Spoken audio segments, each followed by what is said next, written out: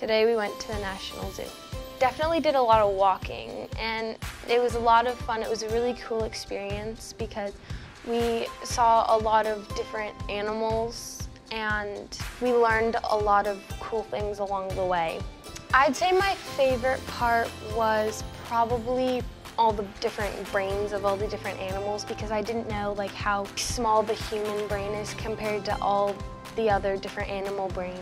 My favorite part was when we saw the reptiles, because I actually had lizards. Today, I usually sit with all the girls and stuff like that, because they kind of split, the boys and the girls. So I tried to talk to people, and it's going well, because the people here are actually really nice. I loved the experiences with not just the animals, but with the people. At first going into the zoo, I only had a few friends.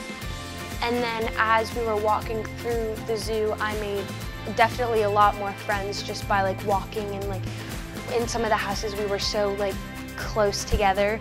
So it was an automatic bond, and we automatically just started talking to each other.